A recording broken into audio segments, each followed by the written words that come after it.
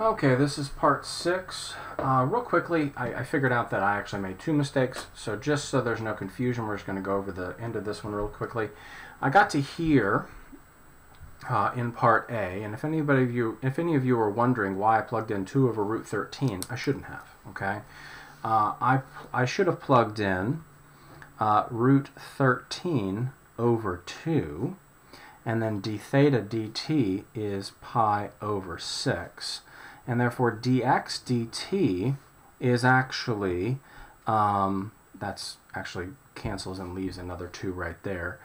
So that winds up being 13 pi over 12 is dx dt. That's one of the reasons why my answer in part B was a little bit off, is because I substituted in the wrong dx dt. So if I go back over here, and as I'll show you, we get to here on the left hand side, my x was 3, right? That was part of the conditional information. My z was root 13, and my dx dt is 13 pi over 12.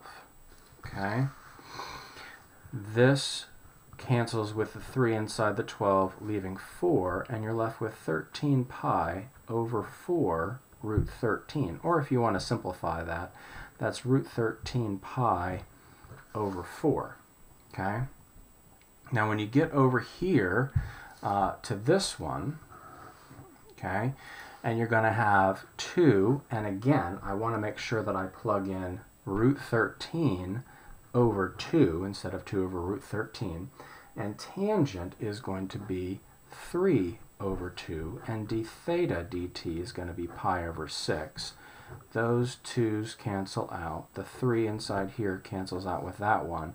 And lo and behold, I am left with 13 pi over 4 for dz dt in both of those methods, whether I did it by Pythagorean or whether I did it again by trig. Okay? Actually, it winds up being okay if you go ahead and start here with the cosine instead of switching it over to secant, because it just winds up being negative sine theta d theta dt is equal to negative 2 z to the negative 2 times dz dt. Well, the negatives obviously cancel each other out.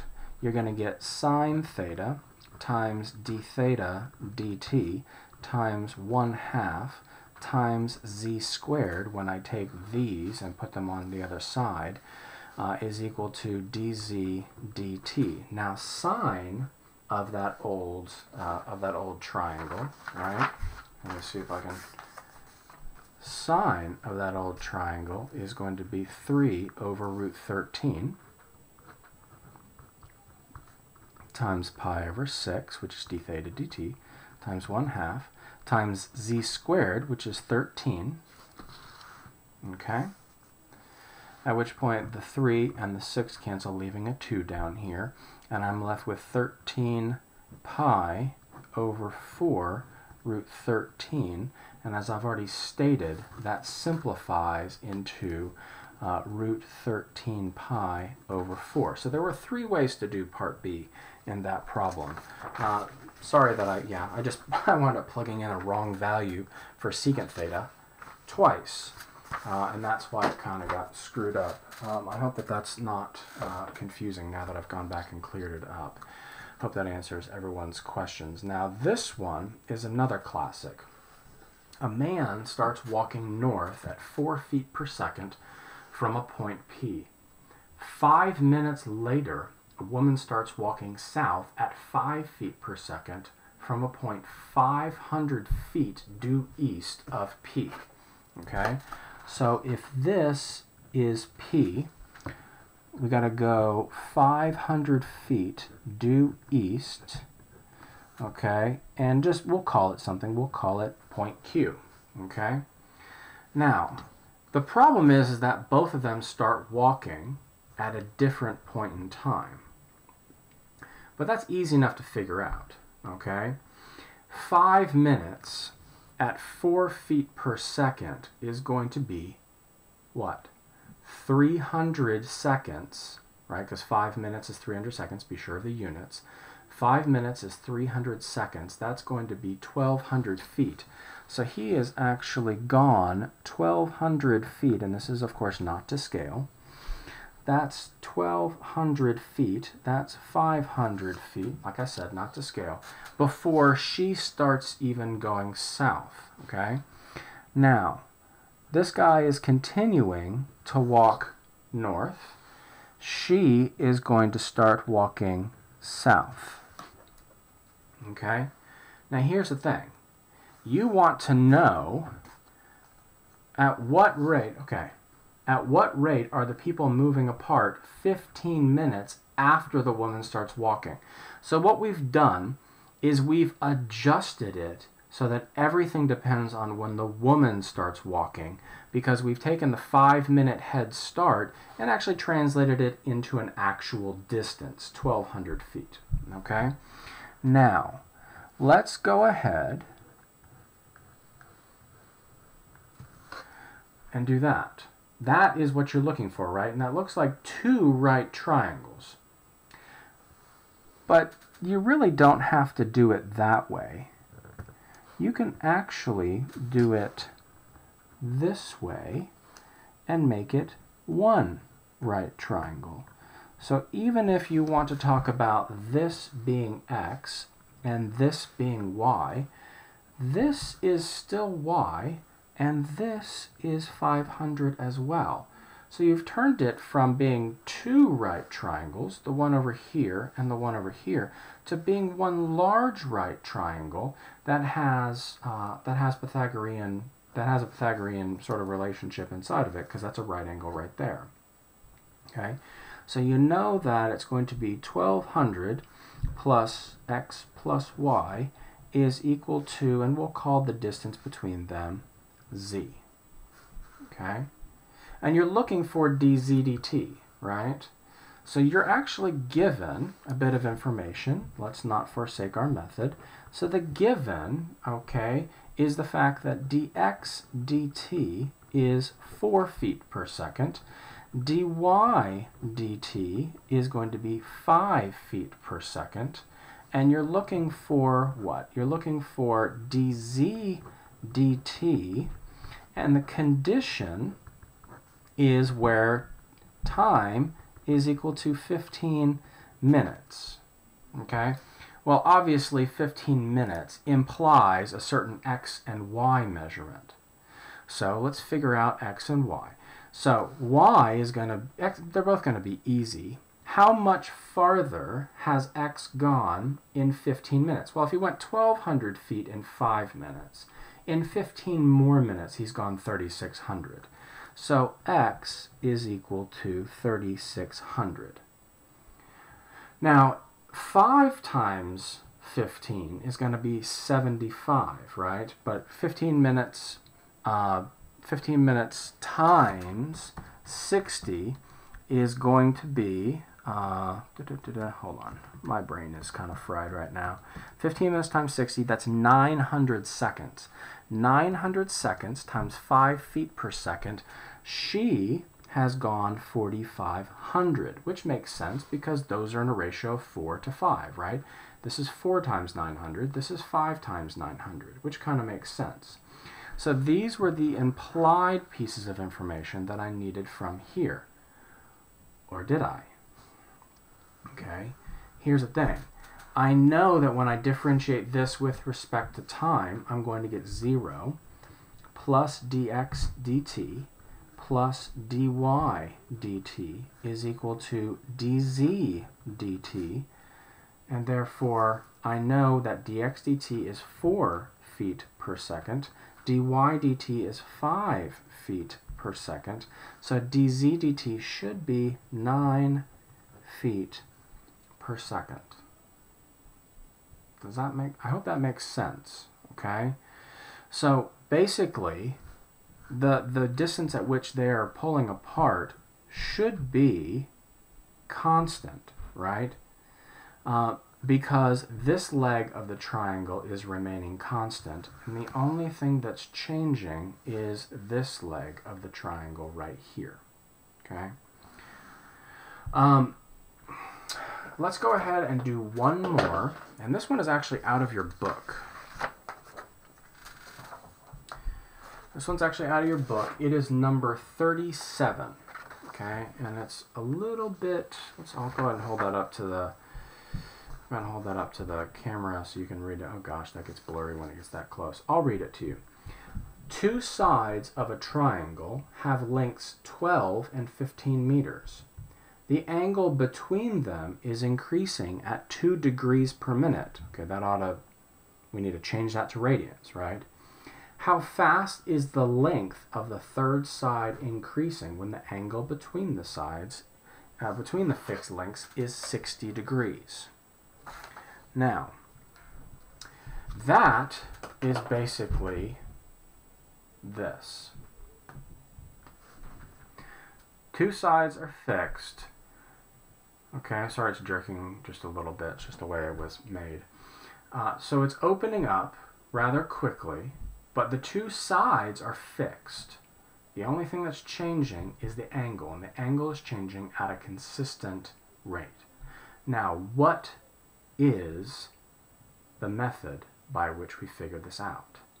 It's not a right triangle, but it is a triangle, and we know how to use our trig even without right triangle trig. And this one actually winds up being law of cosines, okay? Because it's two sides and the included angle, okay? So I know that what I'm given, like I said, this is number 37 in your book, okay? Our given, okay, is the fact that we'll call the sides x and y. X is equal to 12 meters, y is equal to 15 meters, and I know that d theta dt is 2 degrees per, minutes, okay?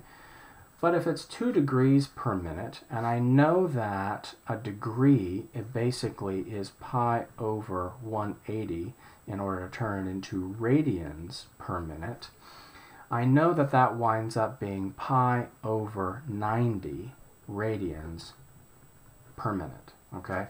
Now what it's asking, the question, is it's asking for dz dt, okay? And it's asking at the condition that theta is equal to 60 degrees. But of course, I know that theta needs to be couched in terms of radians, so theta is not 60 degrees. Theta is going to be pi over 3, okay? It's just good to get everything in terms of radians. Now remember that my law of cosines is what? Okay, it's going to be a squared is equal to b squared plus c squared minus 2bc cosine a.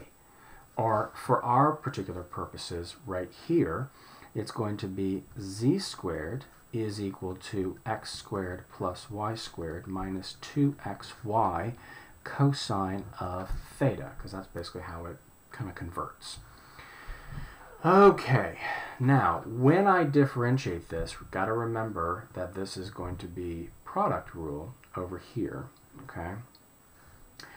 So, but here's the thing, x and y are not variables. They're constants, okay? So this is 144, this is 225, and this is, well, 12 times 15 is 180, right? And so that's times 2, so that's 360 cosine of theta, okay? Now, just checking my math in my head. Yes, 360, fantastic, okay. I just don't trust myself sometimes. Now I have to differentiate implicitly, and I'm going to get 2z dz dt is equal to negative 360, but that becomes negative sign, so it becomes positive sine theta d theta dt. Now, I need to go back and I need to find a piece of implied conditional information, because I don't know z, okay? But I do know I can find z. And I can find z by using this. Z squared is equal to 144 plus 225 minus 360 and cosine of pi over 3. Now, what is cosine of pi over 3? Cosine of pi over 3 happens to be 1/2. So that's 144 plus 225 minus 180, and I need to take the square root of that, and I'm left with z is approximately 179.499. Okay? Now I'm going to keep that, and I'm going to store that into my calculator. Okay? So when I start to look for dz dt, I know that that becomes 180 because it cancels out with that too. I know that I have 180 sine theta, and of course that theta is going to be pi over 3, but over z d theta dt. Okay? 180 times sine pi over 3 over 179.499 times, and then d theta dt is pi over 90. Well, sine of pi over 3 is going to be what? Well, first of all, let's go ahead and get rid of that. So you have 2 pi, and then sine of pi over 3 is going to be root 3 over 2 over 179.499.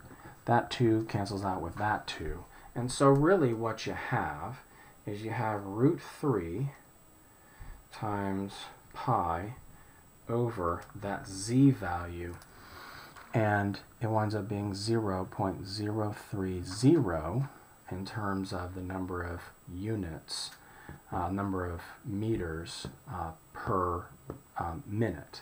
Okay?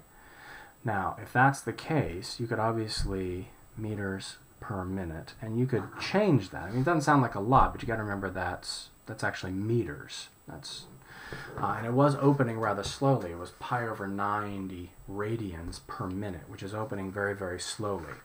But that is basically how you apply the law of cosines in a related rate problem with a triangle that isn't a right triangle.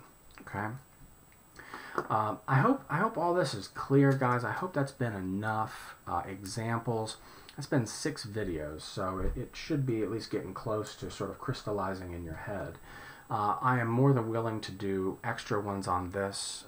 It is a really nasty section.